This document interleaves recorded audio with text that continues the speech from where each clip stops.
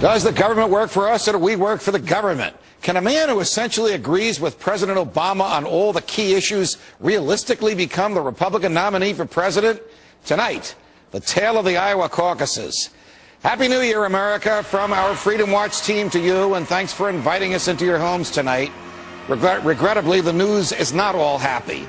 While we were on a Christmas break, the President of the United States of America violated his oath to uphold the Constitution by signing into law a statute that purports to give him the authority to use the military to arrest Americans on American soil and to confine those arrested to a jail in Cuba, away from judges, juries, and lawyers for as long as the President wants.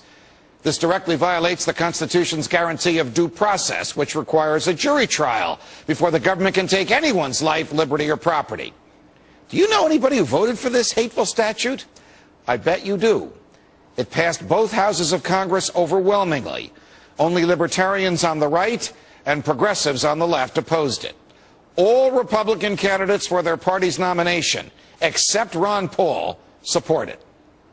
The Republican candidates faced off against each other in the format of the now well-known and somewhat mysterious Iowa caucuses last night, and the results were very interesting. There was effectively a tie for first place between Governor Mitt Romney and Senator Rick Santorum, who each won 25% of the vote.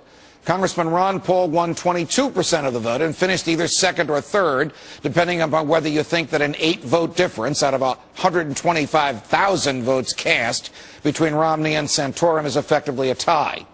These two candidates actually struggled to find differences between each other, and they did so over personality and personal history. Both claimed to be pro-life, yet Santorum once held his nose and voted to fund abortions, and Romney once openly and gleefully endorsed them.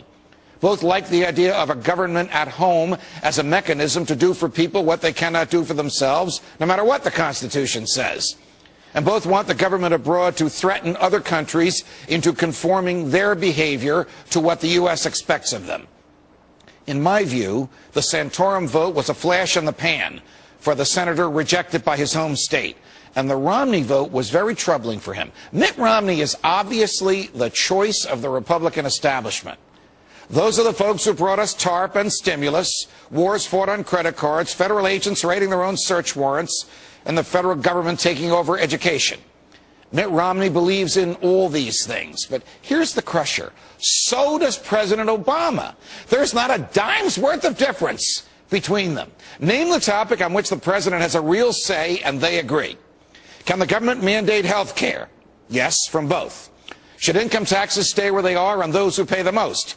Yes, from both. Can the president start a war on his own without a declaration of war from the Congress? Yes, from both. Can the president kill any American he wants? Incredibly, yes, from both. Oh, there is some difference in tone. One of them likes labor unions, and the other one likes big business. But both love big government, a concept that was rejected by the 22% of Iowa Republicans who voted for Congressman Paul. That's the ideological argument against Mitt Romney. Everyone from John Bolton to Rush Limbaugh has said that Romney is simply no small government conservative. So have 75% of Iowa Republicans. Think about it. Governor Romney has been campaigning in Iowa since 2008. He spent more money there than any other candidate. And he either tied or won by a nose to a former senator who had no organization and no cash. Governor Romney actually attracted a lower percentage of Iowa Republicans this year than he did 4 years ago. And in poll after poll, 75% of Republicans nationwide reject him. So where does this leave us?